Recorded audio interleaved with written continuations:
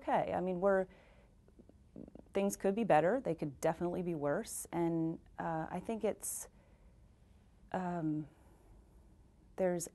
enjoy the saving aspect, the cost effectiveness. I always have. It's who I am. And so, you know, we're still good. And it's more an attitude, I think, than an income. It's an attitude of, I'll do what it takes. I will not fail them. And that is not unlike any parent out there. John reportedly pulled a gun out and was upset at this paparazzi that came towards his cabin.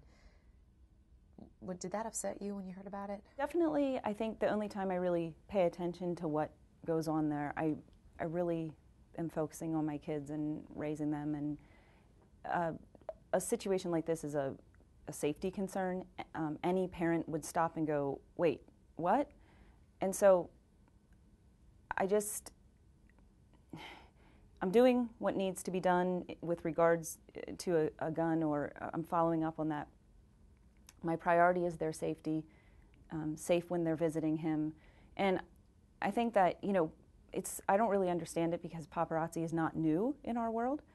And for years we have been instructed, paparazzi following you, go inside, shut the door. If they're on your property or whatever, call the police. And that's what we've done for years. So, yeah, guns present safety issues, and that's what I'm focusing on.